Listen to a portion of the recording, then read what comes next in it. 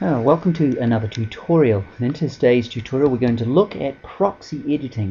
Proxy editing is where you have a very slow computer and you need to get it to do something like high definition. For example, in this case, having prepared a very short clip as our test, you can see this computer, and along with the screen capture program making it worse, it can't give me anything fluid to edit with. However, that's not going to stop me doing the project. What I'm going to do is take that clip and then I'm going to edit a clip, and all of the clips that you have or that you're going to use one by one, you will need to render a lower resolution version. In my media, I'm going to go to media and I'm going to select an MPEG-2 codec to render this one, as that's what this computer can handle. I'm going to go for just a standard definition DV high quality, and it's going to give me a 720 by 480 standard definition, and I'm going to give it a widescreen aspect ratio. So now I can render that, and it will open up the media encoder, and then I'm going to render each individual shot one by one to take a low resolution version of that video. Then render it,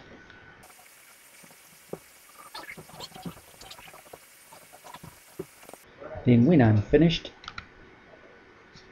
I can now get rid of my original piece of footage and go get the new one.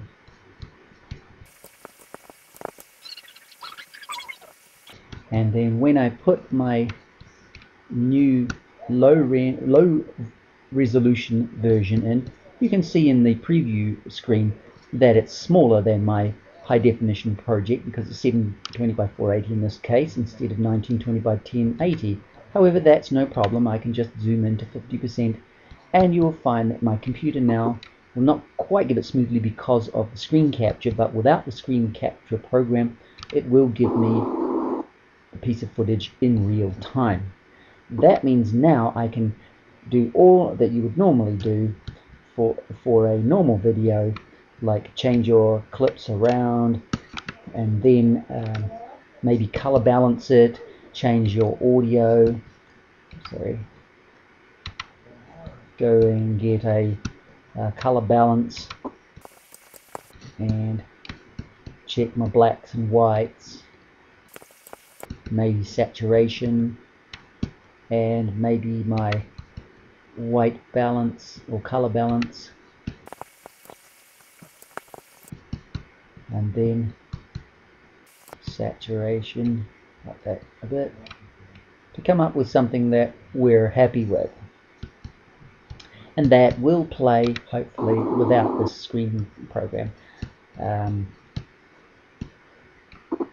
project that you can preview in real time and smooth mode, so you can edit it properly. Then when you're finished, you can go to your project properties and get the file that you have now got, your low resolution one, which is in this case my test. Right click on it and then go to replace footage.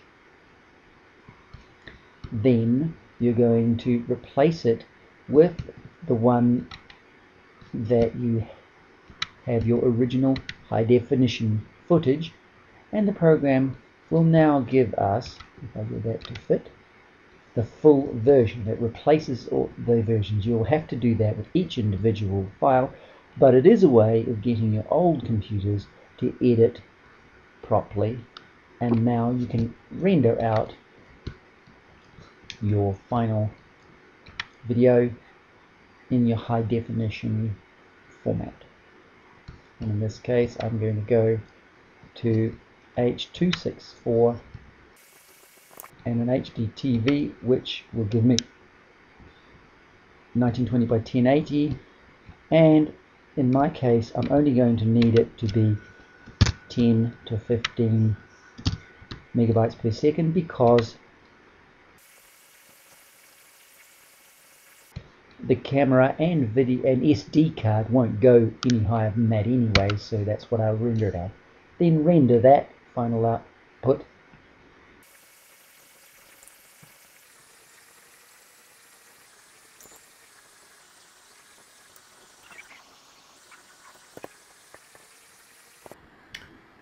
And the test of that is now going to be